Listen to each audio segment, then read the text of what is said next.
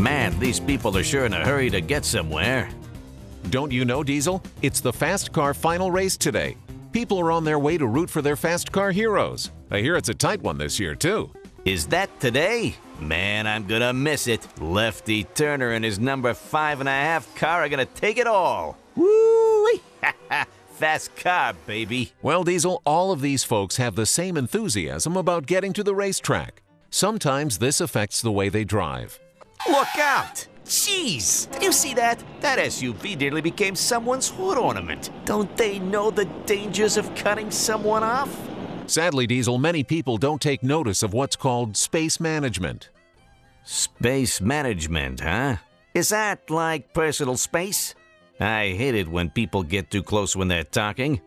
Or maybe it's the guy that sits right next to you when there are a ton of other seats available.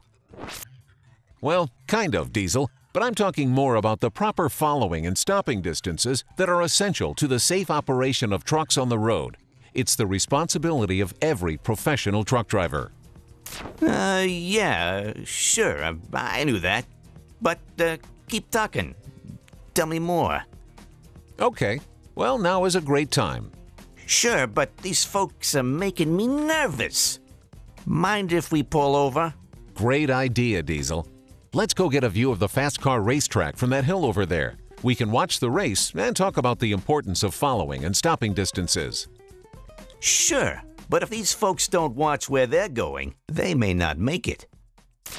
Woohoo, yeah! Lefty's gonna take it to him today. I can't wait for them to get started. Wish we were down there in Monkey Wrench Alley right now. Okay, just made it before the start. So let's take a look at the way those cars are lined up down there. Do you see that, Diesel? Uh-oh. Lefty qualified 8th, so he's got some ground to make up. Right, but see how all the cars are spaced out within the pace lap? See how they are in 2 columns with some room between them? Right. That's gonna change real soon, though. You're right, as soon as they get to the first turn. But think about if you were down there right now in our rig with other drivers and other rigs. That amount of space or less on the racetrack may be considered acceptable, but on the road it's not. A constant challenge to a professional truck driver is having their rig under control at all times in all situations. Having sufficient space around their vehicle is essential.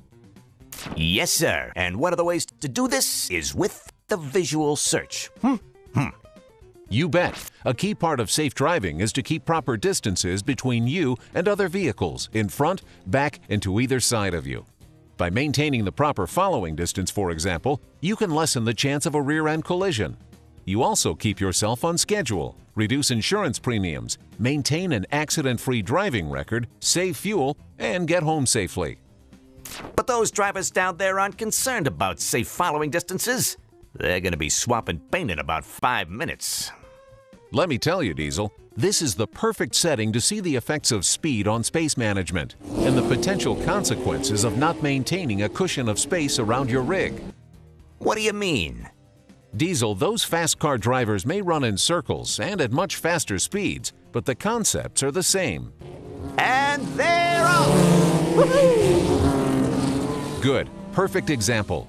Look at the drivers as they go through a turn. See all of the jockeying for position? They seem to be moving in unison. Part of that is because they're using the visual search, so they know where their car is in relation to others. You see, the fast car folks are trying to keep an imaginary cushion of air around the vehicle at all times. But at those speeds and during a race, it's hard to do that. Go, Lefty, go! Sorry, I'm still listening. So we should treat our rigs on the road like fast cars? I can do that. I'm putting a 5.5 on the side of the rig. Diesel, I hope you're getting the point. Knowing how much space around your vehicle you have, what might be in that space, and how fast you're going will impact the decisions you make and the actions you take when moving your rig through traffic. So, like the visual search, space management is a constant process. As a driver, I might need to take action if there's something in the road, or if someone cuts me off, like that guy earlier, or if something went wrong mechanically with a vehicle in front of me, or with my rig. Precisely, Diesel. You want to give yourself plenty of time and room to react and respond to tough situations. You do that by making sure you're aware of the space around your rig and what's in it. Road conditions can vary. On the open road, you must keep an eye out for traffic on all sides of your rig, moving at your rig's speed or faster. Well, what about in the city? In the city, there are even more things to be aware of in addition to other traffic. School zones, darting children, and neighborhood driveways, both private and commercial. Okay, now here's something to think about in terms of space management. What if you're in traffic and you're surrounded by vehicles on all four sides? That has happened to me before. So, what should you do? When you're in this position, there are 5 vehicles we talked about in visual search. Oh yeah, you need to control traffic in front of you, to the right and left of you, and behind you, as well as your own vehicle. You do this by slowing down and increasing the distance between you and the vehicle in front of you, while also allowing the vehicles beside and behind you to pass on by. And remember, Diesel, the most vital factor is the person sitting behind your rig's steering wheel. Slow down? That's something these guys seldom do. Wow, see that red car? Really hauling heat. That big V8's sucking air. Yikes! And that number 7 car just blew a tire in front of him. Uh-oh, wonder how he's gonna get around that. Following that closely, it's gonna be, oh no, spinning out of control and heading for the infield. The guy's gonna be lucky to get out in one piece. Uh-oh, look, he's climbing out. Looks like the engine may be in flames. He's lucky they're not carting him out of there in a medevac.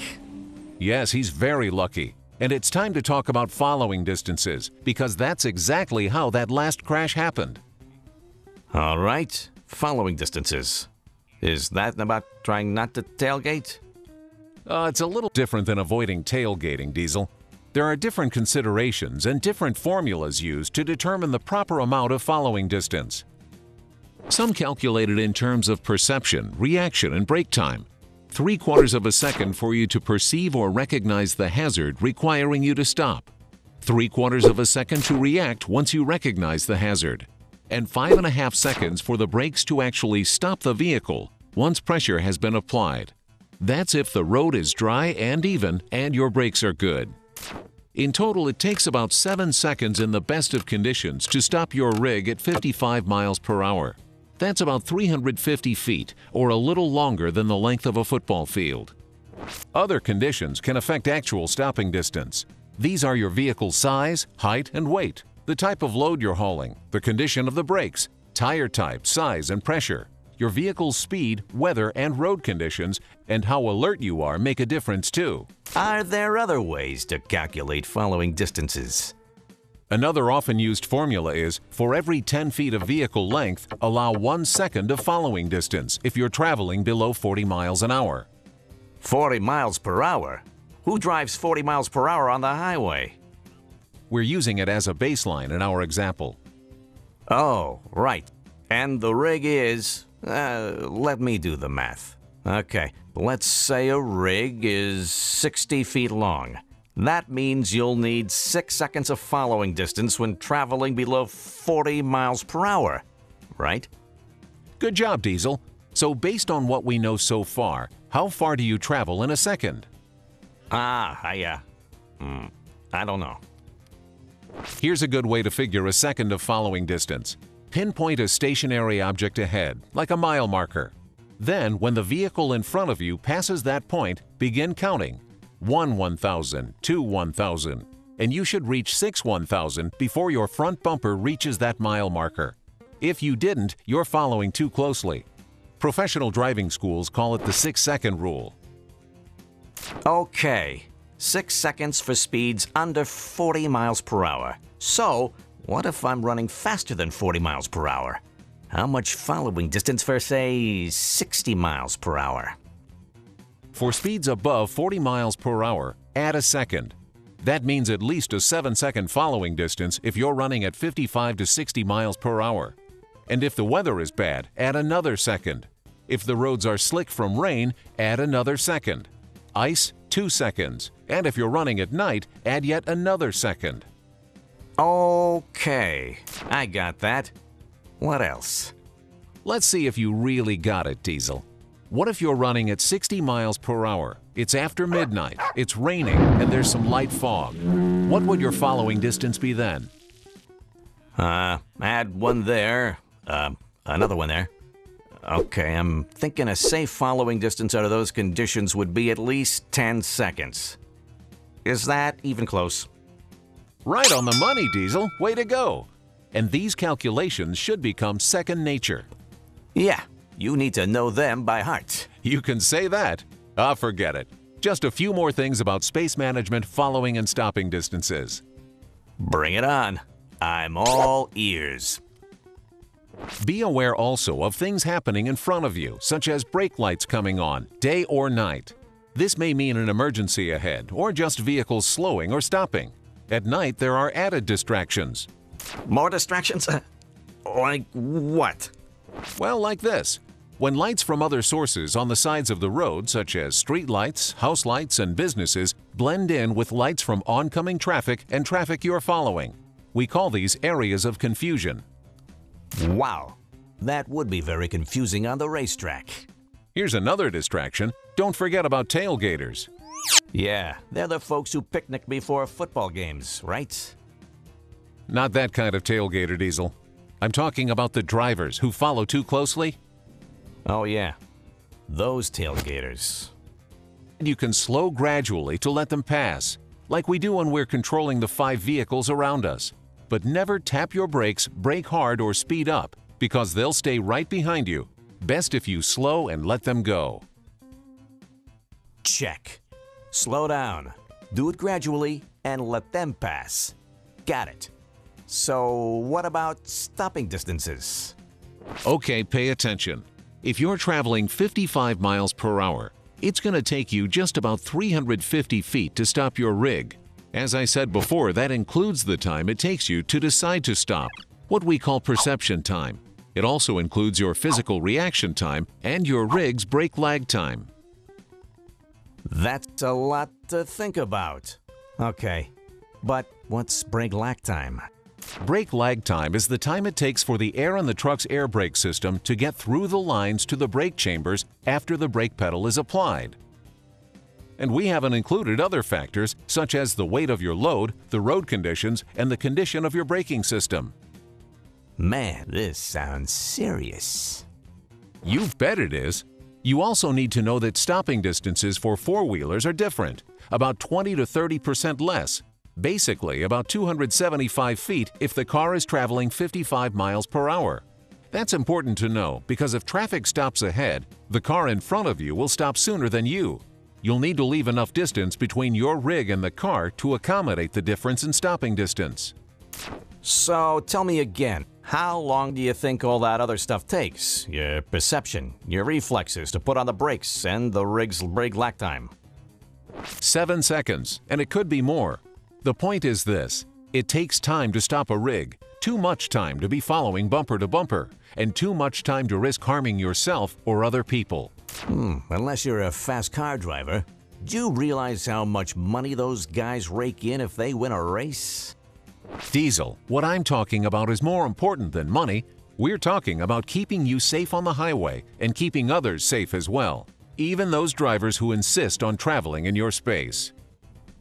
I'm all about safety and getting home in one piece. But watch number 32. Did you see him give car number 18 a little bump? The nerve of that guy! Well, it's a pivotal race, and it looks like a dogfight from here to the checkered flag. I like the way you rule, brother. Just making sure you make it home safely every night. What do you say? Let's get down to the winner's circle in time for the hat dance. Wait a minute. I do most of my dancing with the ladies. Diesel, I'm talking about when the winning team goes through victory lane wearing the sponsor's caps. It's for the press. I knew that. Just testing. Yeah, right. Let's go. Just remember, keep your distance, be ready, be buckled, and be safe.